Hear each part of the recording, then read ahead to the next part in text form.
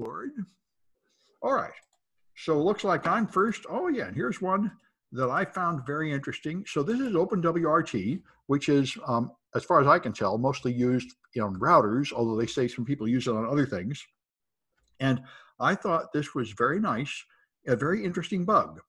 So they use HTTP to load the software packages. On OpenWRT, you can open a graphical page and you can pick extra packages to install. And I know this because when I was trying to do IP version 6 years ago, we tried to update an OpenWRT to IP version 6, and we learned the hard way that if you have a cheap Linksys router, you can put on about 4 packages before everything starts crashing. But anyway, you can put all kinds of software on it, and it loads the entries over HTTP. So you could, in principle, modify it. But even if you don't, it's still vulnerable because when it loads packages, the integrity control is implemented by this SHA-256 sum. So theoretically, it'll download a package and then it will check the SHA-256. But in fact, it never does. And I thought this is a fun bug. And he had one here saying, the actual bug is here. Can you see it? And I actually saw it, which is not that common for me. I'm not that much of a source code auditor. But the thing I see here is it's trying to read that SHA-256 string, and it checks to see if it has a space. If there's a space, it skips the space. But then later on, it just uses the previous pointer as if the space is still there. And the configuration file always puts a space before the start of it. So this routine, which is intended to remove the space, in fact makes sure that the SHA-256 sum always starts with a space. And that makes it invalid. So the other routine it compares it always decides it's invalid and doesn't do the comparison and fails open. So you can load any junk with the wrong SHA-256 and it will totally accept it as long as it has the right length. So all you have to do is take some malware, pad it with zeros to be the right length, completely ignore the fact that SHA-256 doesn't match, and then when someone loads that file, it will execute it. So I thought that's great fun. Of course, it's not a huge vulnerability because you'd have to do a man-in-the-middle attack or poison DNS, so you can't just do it to everybody on the web. But it's nice to see one where you can understand the source code. So I like that one. That's pretty cool. Yeah. I always look for the easy ones so my students can do them. I don't do anything hard. Everything I write will hopefully turn into like a 1-hour project. Yeah. So here's stuff about Zoom, and I added another one here. Yeah. Hot topic. Hot topic of the day since their user base has skyrocketed over the last couple weeks. Yep. But this one, I thought this was a good article for 2 reasons. First of all, it talks about Zoom bombing, which is the new hot troll prank that everybody's worried about now because, there are a lot of people with idle time and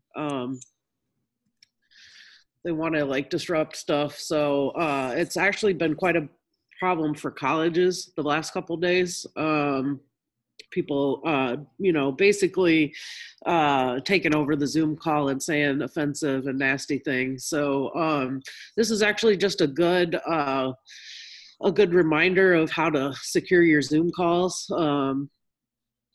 There's 4 main points in there that a lot of people actually don't know about. So and some of them that I know about and don't do. So I thought it was a pretty good little tip sheet for folks to know about. Well, I live on Zoom, and I think I'm breaking all these rules, just like every other rule. But I think the Zoom bombing I hear about is where someone jumps in and then shares their screen. And I don't think you can do it while I'm sharing my screen. It's not. I don't think it's just that. People jump into the meetings because a lot of the times, I don't, and you don't, for our classes, we don't require people to register. Right. So the links will get out there, especially for some of the bigger classes, and people just grab a link, jump into the chat, and start screaming offensive things during those. Just pick random numbers. Yeah.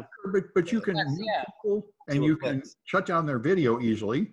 And so then the only thing they could do is scream in the chat, and I can just that doesn't get recorded anyway. I don't know. I'm really not too afraid of it. I think the big issue here is K through 12, where if someone actually blasted pornography for 5 seconds, it would be the end of the world and you would get fired. Right. But my class is full of adults and they're analyzing malware and stuff. They're hopefully relatively prepared to see a little bit of nasty stuff without freaking out. Right. But I think that for some people in some schools, it's an issue. So. Yeah, I think it is. But I tend to agree with, I think Dave. So there's a chat message coming in Yeah. from Kaitlyn. Yes, saying something about John Madden. I don't know what that is, but anyway. She's counting the chat. Yep. She's apparently trying to spam the chat with something, but as usual, I'm so clueless, I don't even know why that would be offensive. But anyway, I've now totally become the guy. I remember when I was in grad school, somebody brought in, the Star Wars movie came out, someone brought in a plastic lightsaber and they showed it to the boss and he said, "What is that? Some kind of new optical device?" He'd never had no clue. I'm totally that guy now. Like, yeah. Kurt talks to me about TV shows and I say, I threw away my TV 20 years ago. I know nothing. I couldn't possibly care less. Anyway. Anyway, I thought it's fun. Zoom is supposedly trying to fix their privacy and security issues, which I think have been greatly overblown. Everyone's freaking out and saying, don't use Zoom, when I think it's fine. It's as good as it gets. When I was a junior security researcher, I used to freak out over every little thing. And then I kind of got a clue, Well, some of the suggestions about what to use instead are pretty bad too. Yeah. A certain person recommended to us to don't use Zoom, use Microsoft Teams. And there are some problems there too, as you might imagine. Yeah. I mean, nothing's perfect. And Zoom seems to be quite responsible about the main thing they did, which if I was running the company, I would say the same thing. The number one thing is to ramp up the servers so you can handle the vast amount of traffic, and that they have done. And I see everything else can wait till later. And now they've decided to have a 90-day feature freeze to fix all the security issues. They really seem like a wise company to me. They're doing the right thing. Yeah. I would have made the same decision. The number one aspect of security that matters is availability. Anyway, yeah, I would agree. Yeah. So anyway, so Google is donating Chromebooks. This is a huge issue. I got students who don't have a good internet connection and who don't have a machine at home, and they're kind of hosed right now. Yeah. So Google has worked with our governor to get 4,000 Chromebooks to the hands of K through 12 students. The how that's going to happen hasn't been figured out just yet. Yeah. All the superintendents in our state are working with the governor to figure that out. But just that announcement of 4,000 Chromebooks being donated plus Wi-Fi access. Yeah. I mean, that's huge for our students. Yeah. Oh yeah. And I'm glad to find college buys where you can get $20 per month Wi-Fi hotspot for our students. So that will help. I'm a bit more skeptical of this whole thing than most people. I remember back in the, I'm going to date myself, back in the 90s, Apple was really big about putting computers in the classroom, and weren't they so nice to do that? But the whole thing was a marketing ploy. They knew that if they got the kids hooked on Apple computers young, they would buy them as adults. Yeah, that's pretty. I mean, it's a bad thing. This is America. That's capitalism. Yeah. That goes without saying. Hey, here's a Chromebook. Hey, look, you're using a Chromebook, so buy the next Chromebook. Yeah. Exactly. I mean, it's join the Google ecology. Like, join us. Yeah. I understand where they're coming from, and I'm not saying it's a bad thing. I'm just saying that I just don't see it as Google being magnanimous. Right. Oh, they're just doing business. Well, yeah, and just like Zoom, I think this is Google being a good company, logically doing things that will promote their brand and increase their share price and benefit the world. That's, if you do run a company correctly, it should be a win-win where you help everybody. I'm a filthy capitalist. I'd like to see companies make a pile of money by doing something good. Depends on the company. I think this is better than what happens with a lot of schools where, like, say, Pepsi puts a vending machine in the school to get the kids hooked on Pepsi, so they buy it when they're older. Yeah, I think that's a lot more problematic. Yeah, but yeah, same. I don't think I agree with you, Kaitlyn. It's the same strategy. Upset that they got used to using a Chromebook. I don't think that's harming them. Right. I will say one thing. My nephews know how to use Linux commands thanks to the fact that they were given Chromebooks in school. So and I would bet that someone is convinced showing them how to hack the Chromebook. Yeah, somehow they knew all these commands about running system resources and running Eternal Blue. I don't know where they got that from. I have no idea. Cool. Eternal blue on a Chromebook, only to Well, attach. on Windows, from a Chromebook onto Windows. Ah, well, that's awesome. Yeah. Yeah, I don't know where they get it. It's somebody's a bad influence, clearly. Evidently. So let's see about this internal service desk exposed. Yes. So, in order to combat the work at home epidemic that's going on right now, instead of setting up nice VPNs and making sure that your employees can get to their resources securely, IT professionals have basically said, you know what, this is too hard. Let's just expose our entire internal service desks to the internet. That way anyone can reach them, including our employees working from home. And Awesome. there are repercussions to this. No way. Yeah, I know, you wouldn't think so, but there are. And so now you can like log on to a bunch of companies like internal like Jira and ticketing software stuff and put in your own tickets for things like, I don't know, McDonald's needing to bring back Szechuan sauce or whatever goofy things people might do. McDonald's had Szechuan sauce? Yeah, there was a famous thing with like the Rick and Morty fans. Yeah. They wanted like the Szechuan sauce and they wanted to bring it back. It was kind of cringy. Long lines for that. Yeah, it was pretty cringy, but if there was anything good at McDonald's, I missed that news story. I mean, anyway. Well, this is great. Yeah, that sounds like great fun. Yeah, you can just check out what they're using internally. Yeah, even if you're just curious, even if you're not up to malicious deeds, you can still check out how these companies operate internally, what kind of software they use, how they do two-factor auth, that kind of stuff, all exposed now to the internet for everyone to see. Well, I appreciate that. Yeah, it's very nice. All right. And then we're back to, Mongo. Yeah, this is something, I used to be a database administrator, and I'm kind of happy to see this becoming popular. So if you're the database administrator, then you have the ability to move databases and copy them and back them up and query them to answer questions. But of course, there might be data in there that's really none of your business. And there have been a lot of exposures like this, like employees at hospitals looking up the medical problems of celebrities to expose them. So they're now putting in field level encryption, which I'm glad to see, especially in a very insecure product like Mongo. So that now, instead of seeing a data like this, where you'll see somebody's name and their social security number and their phone number, you'll see this. You can still see their name and you can still mess with the records, but the PII is encrypted. So even the administrator can't see it, and only people who are authorized can decrypt those fields. And this I'm glad to see. I think it's a good step forward. At RSA, I actually met with one of the companies that was doing that specifically because it was really interesting. And I did like that they were doing that. And it seems like a no-duh sort of move for database designers, but apparently it's just becoming a thing now. Yeah, well, I think behind the scenes, this is quite technically difficult.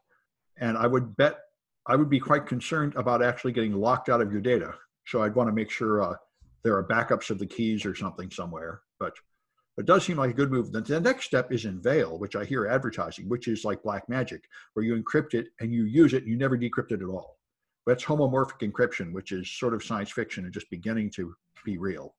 But this is the old-fashioned encryption where you have to have somebody that has the key that can decrypt it and use it. Anyway, I thought better than nothing, which was what they had before. What's that? It's better than nothing. Yeah, it's much better than nothing, especially for things that get leaked on the database for SQL injection and stuff. It would be cool if it was actually encrypted. Right. All right, and so now we got the Sphinx banking Trojan.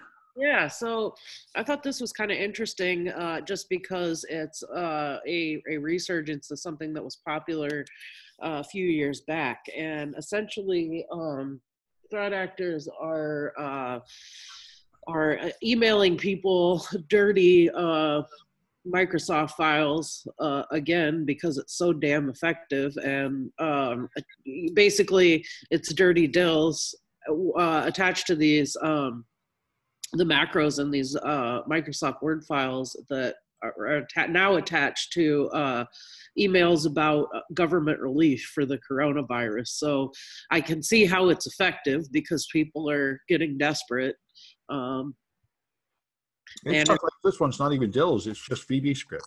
Well, it says something in the... Oh, there's a malicious dill too, okay. Yeah. So using Just W script. something that folks should know about. Yeah.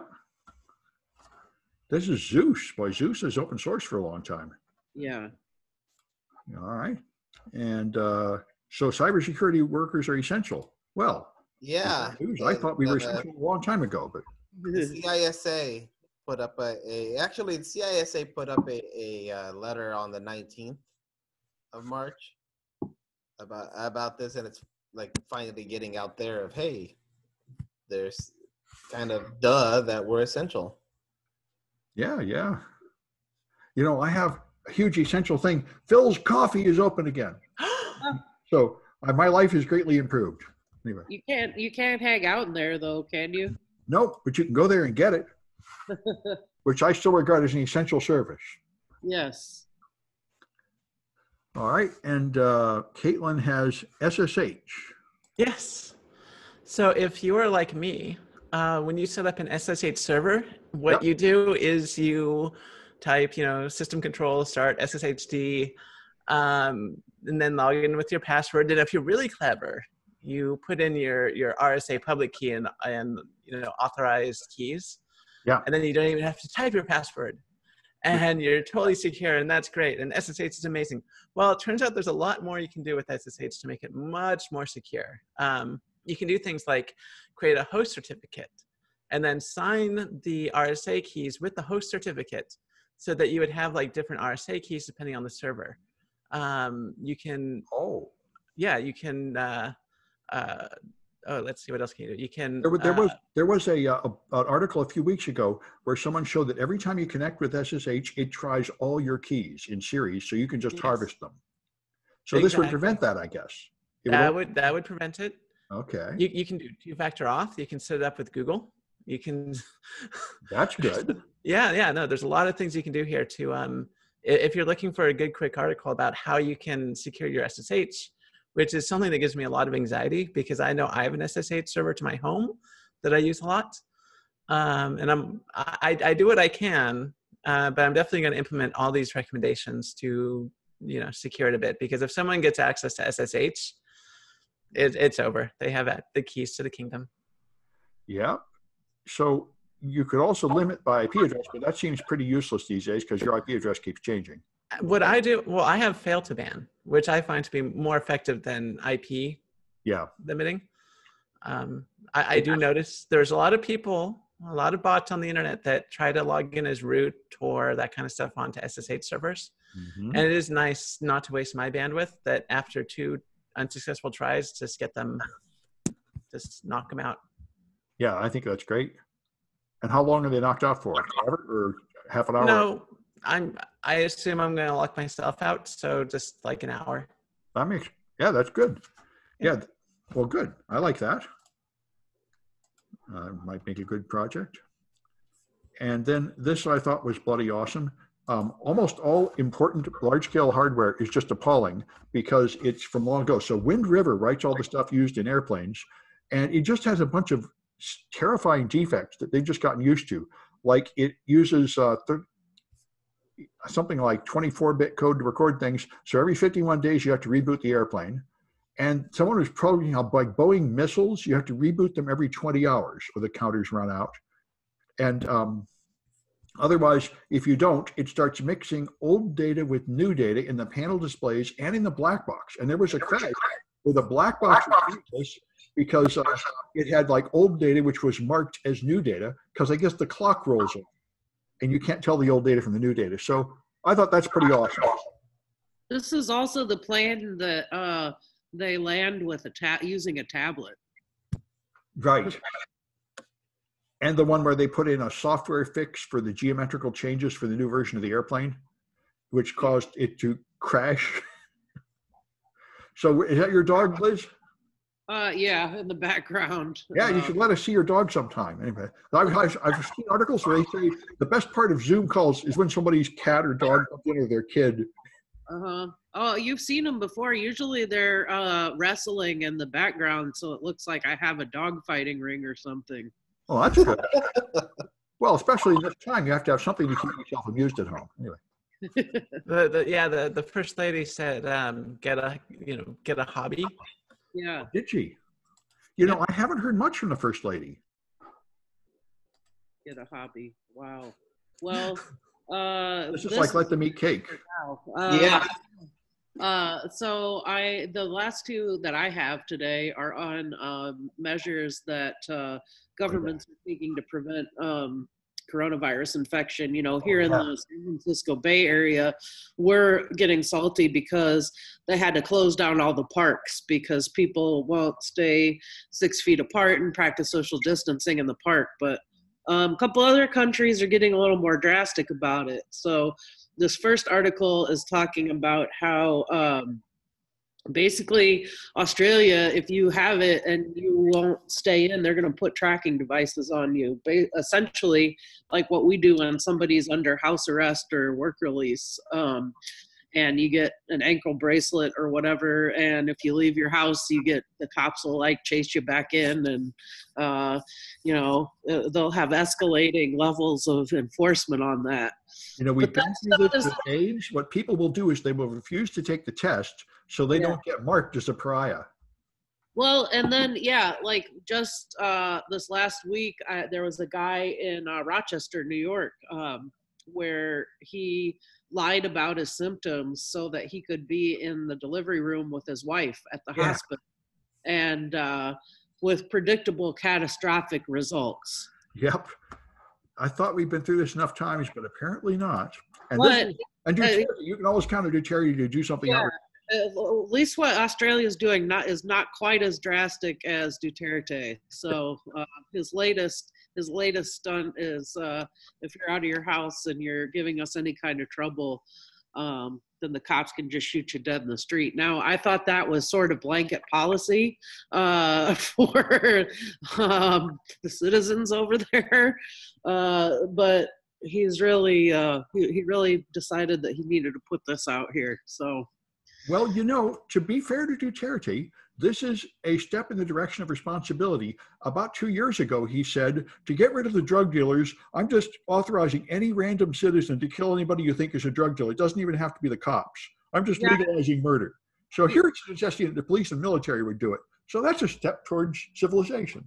I don't know. I'm gonna have to say that both of those are pretty poor public policy. Well, he's went to an F- to an F. You know, there's a measure here. Anyway, but yeah, I'm glad I'm not in those countries. Yeah. I think the best improvement would be not shooting your citizens dead in the street. That might be a little counterproductive to keeping your population survival numbers up. Well, now you're like Alexandra Ocasio-Cortez. This is clearly socialism you're suggesting there. I mean, clearly a communist in our midst. I think so. Anyway, all right. So this reminds me of Linux on the desktop. I've been hearing this. I'm trying to just say this is ridiculous. So why don't you? That's why I added it in, because it's this is funny that it's coming back again and again and again.